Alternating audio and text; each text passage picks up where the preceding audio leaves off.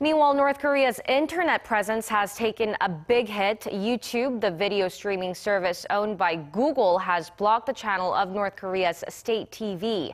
The North Korean Central Television's page now bears a message saying the account has been terminated for violating YouTube's community guidelines. The channel has been used chiefly for broadcasting daily state-approved news. Google has declined to make a remark, only saying it does not comment on individual videos or channels. But it did say that it disables accounts that violate the terms of service or community guidelines, and when it's obliged by law to do so.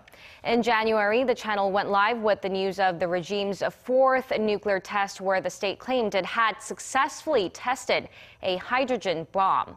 Reports suggest the reason for the service blockage may be due to Pyongyang earning advertising money on the channel, which would violate U.S. sanctions.